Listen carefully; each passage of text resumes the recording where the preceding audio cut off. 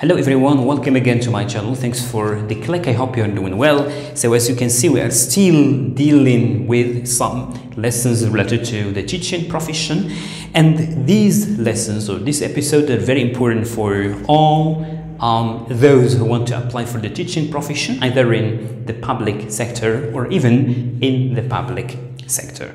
So in this episode we are going to see teaching listening. Okay, teaching listening, this is something that we have not covered so far. So we've covered something like teaching reading, teaching grammar, teaching vocabulary, teaching writing, teaching grammar. Today in this episode we are going to see teaching listening. Okay, teaching listening.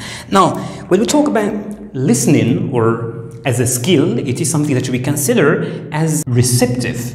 Okay, it is a receptive skill. Okay, why do we call it receptive? Very simply, because students or the learner receives what? Receives the input. Okay, receives the input. And when I say the input, which means the language, it receives the language. Okay, so it is a receptive skill, not like writing, which is a productive skill, not like speaking. Both of them are productive.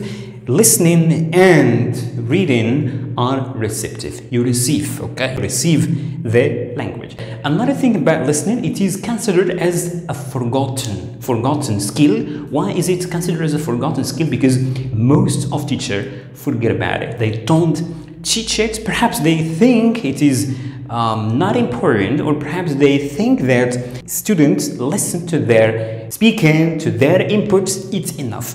Actually, it's not enough. Listening should be taught, should be integrated in other lessons. Okay, so when we talk about listening as a skill, it can be taught in two different ways. Number one, first way, it can be taught as an integrated skill. Okay, as an integrated skill. And when you say as an integrated skill, which means that you can integrate it in with some other lessons or other lessons, like for example vocabulary. Okay, vocabulary, or for example grammar. Okay, or even reading. Okay, or reading. So you can integrate, or speaking as well. Okay, or speaking. Okay, so you can integrate the listening within these lessons, with vocabulary, with grammar, with reading, and with speaking. With reading, if your purpose or one of your objectives is to develop the student pronunciation, the learner's pronunciation. Otherwise, you don't need to use it. Okay, so in vocabulary, it's good to integrate it in grammar as well, and in speaking, it is also very essential. Now, this is number one, to integrate it in other lesson.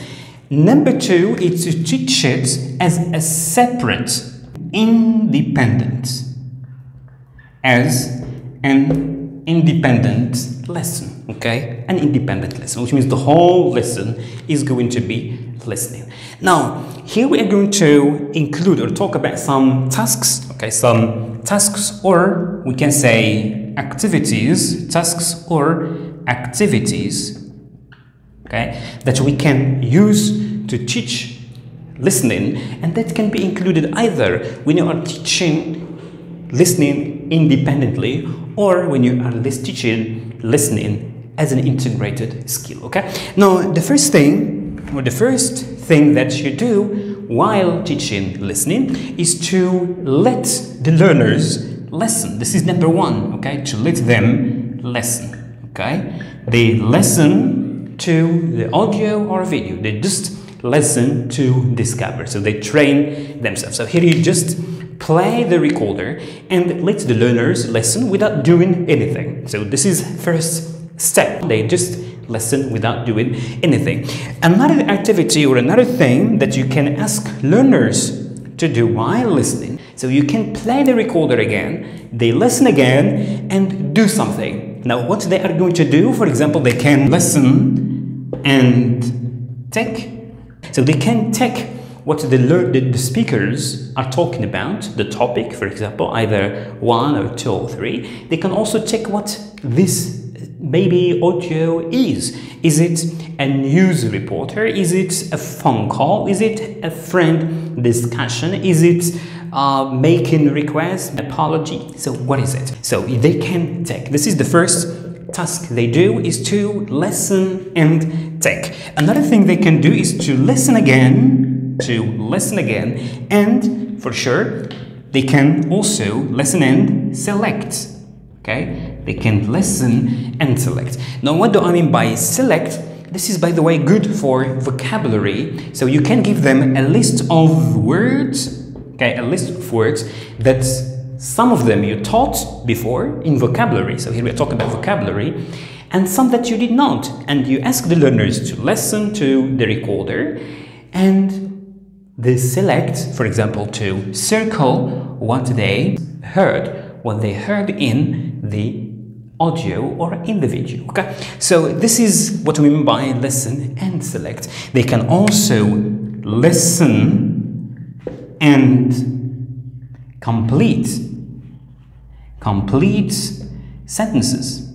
Okay, they can also listen and complete sentences, and they can listen and complete the sentences with words, and this is also very important for vocabulary. Okay, so they listen and complete sentences. Okay, they can also listen and whether it is true, the sentences are true or false. This is another task or another activity they can do, to listen and say whether the sentences given to them are true or false. The next one, they can listen and answer the questions. So you give them questions, students or learners listen and answer the questions based on what they listened to. The other ones, they can listen and choose. Okay, they choose, for example, parts to complete the sentences.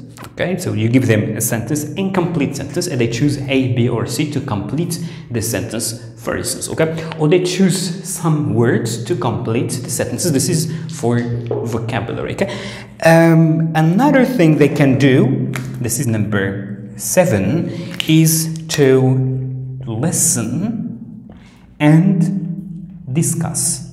Listen and discuss. So they might listen, for example, to a news report about, for instance, a certain event, and they discuss. For example, learners discuss what should be done for that, etc. For example, if they listen to something to do with deforestation or a forest fire, so learners can get in groups and try to discuss what should be done to prevent or stop these environmental and ecological problems.